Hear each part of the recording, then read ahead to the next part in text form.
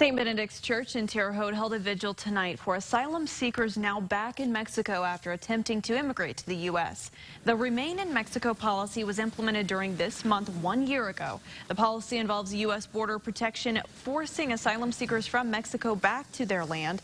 The point of tonight's vigil is to encourage local people to take action in protecting asylum seekers, to even call local legislators to help find a solution. Sister Barbara Batista explains that the conditions of the policy are unsafe, with reports of rape, kidnapping, and violence.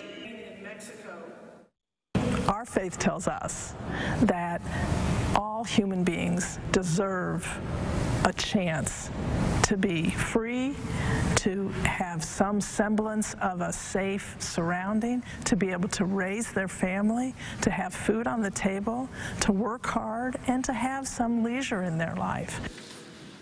Different organizations from around the valley attended tonight's vigil.